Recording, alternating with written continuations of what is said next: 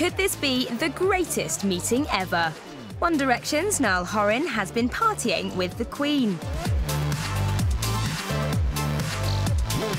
Yes, musical royalty met actual royalty at an event in Buckingham Palace, which helped mark the contribution made by Irish people in Britain. The Queen hosted a reception for more than 300 Irish people, including the 1D star as well as X Factor judge Louis Walsh.